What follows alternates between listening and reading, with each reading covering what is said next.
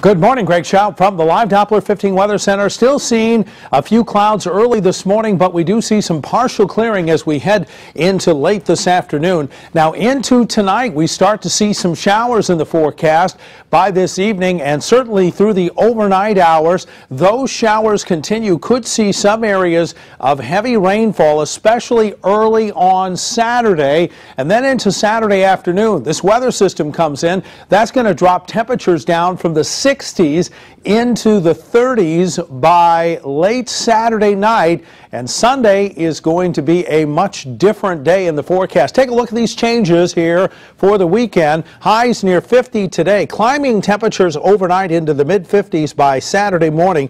Saturday afternoon, highs in the lower 60s, and then we see temperatures drop into Saturday night. Sunday's high in the upper 30s.